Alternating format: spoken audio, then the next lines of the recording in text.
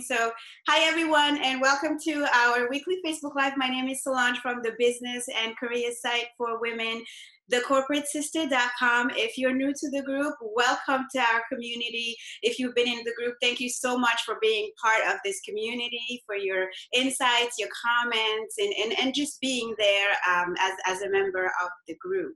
So, this month we've been talking about productivity, and it's hard to believe, but we're already halfway through the second week of January, and we're still going after those goals. We're still going after those objectives, and we've been sharing some productivity tips and tools in the group.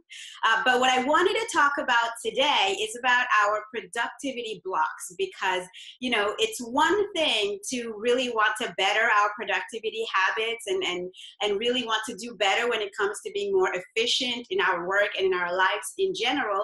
But it's another to pinpoint those areas that are kind of triggers for us, that are kind of blocks to our productivity. And nowadays, there's so many of them. I mean, 99.999% of them for me are in this thing that kind of makes us lose our focus so easily. So between smartphones and between being readily accessible on social media, text messages, or what have you, and having so many more obligations and commitments with life, from family to significant others to friends, networks, and what have you, it becomes really, really hard to have optimal productivity in our work and in our lives.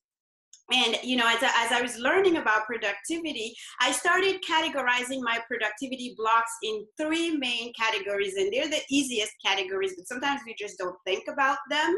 And they're easy. They're the things that surround us, the people that surround us, and the mindset we have. So, I'm challenging us to think more about our productivity blocks in terms of these three categories: the things, the people, and the mindset that are either around us or within us.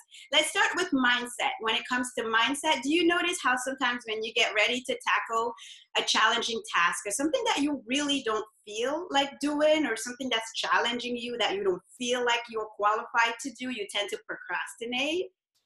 I know. You tend to procrastinate and not to be as productive. And what I've started doing is really started triggering those thoughts and those mindset patterns that start happening every time my productivity goes down a notch, or 100 several notches, down. What are those thoughts that come to you when you start procrastinating? What are the triggers, in your mindset that really make you less productive? Is it thoughts of inadequacy, like I can't do this, I'm not qualified enough, I don't have the right connections, I don't have the right degrees? Is it thoughts like, I'm not good enough for this? Whatever thoughts are being triggered by some tasks or some areas that you're working in and are making you unproductive, are really your blocks. And it's really important to start, targeting those thoughts, learning to recognize them first and start targeting them.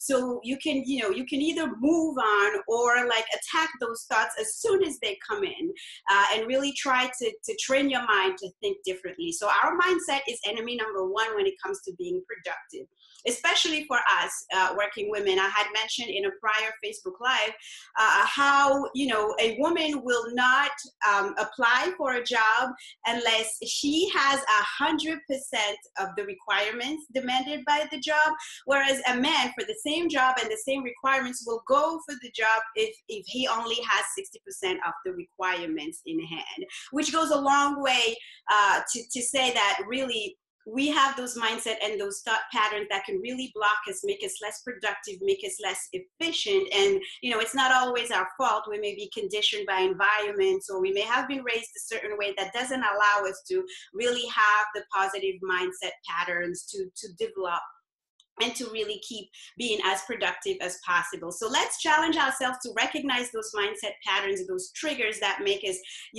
procrastinate, and that make us think that we can't do something and make us less productive. Mindset was number one. People is number two, and that's a more challenging area. It was definitely for me because I'm very attached to the people around me.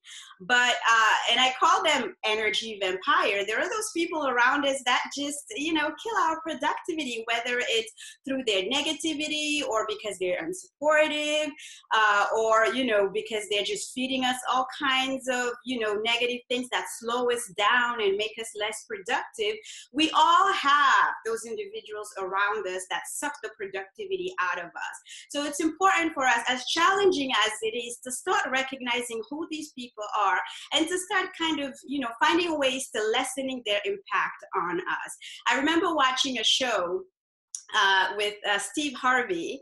It's actually his show, and he was sharing a tip in the show by, saying that pretty much twice every year he goes through his list of friends and acquaintances and really makes an inventory, and whoever really brings out the worst in him or really doesn't help him grow, he kind of cuts them off. And at first I was kind of iffy about it. It's kind of a harsh way to go about things, but if you think about it, it happens in everyone's life to have these relationships with these people who are part of your personal circle, your circle of family and friends, your professional network, whether it's negative coworkers, unsupportive friends or family members that are really slowing you down. And it's important to recognize when that happens and to start lessening the impact. It doesn't mean cutting people off completely. It doesn't mean, being all harsh in our decisions when it comes to our relationships, but learning what those triggers are and trying to avoid those triggers when they come to us, whether it's lessening our contact or,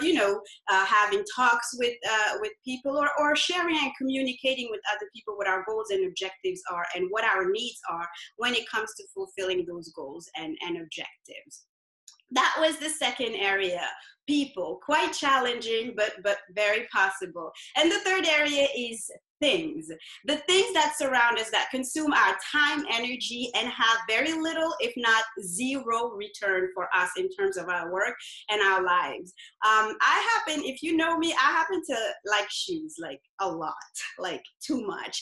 And I used to have this, sizable shoe habit where I would just buy lots of shoes that I couldn't possibly wear, that I would have issues storing and managing, because in my area we have these tiny, itsy bitsy closets that you can't put much in. So every season I would have to shuffle down to the basement the shoes for one season and put up the shoes for the other season, and it would take me 2 or 3 hours, and that's just my time on items that I would not necessarily use all of the time and would not bring me any return. And then when you think about the money that you spend on certain things and certain items that don't bring you any return, that's money that can be invested in mutual funds. If you have kids, in college funds, that's money that can be saved. That's really money that can be used to build or grow that business for many different purposes.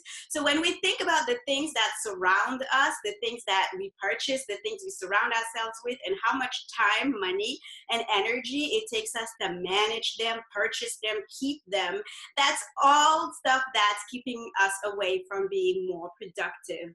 I remember reading an article about, entrepreneurs, the likes of Mark Zuckerberg and the founder of Apple, and how they would even streamline their wardrobe and their dressing process to only spend a few minutes every day getting dressed. So they would have a series of black turtlenecks, a series of blue jeans, and every morning it would take them a couple of minutes to get dressed. Now, if you're like me, it takes you more than a couple of minutes to get dressed, right? Although I'm working on it. But sometimes some of these decisions that are not really bringing us much return, certainly we have to take care of ourselves, dress appropriately for work and networking events and things like that, but sometimes they take us more time than we should afford to invest in them.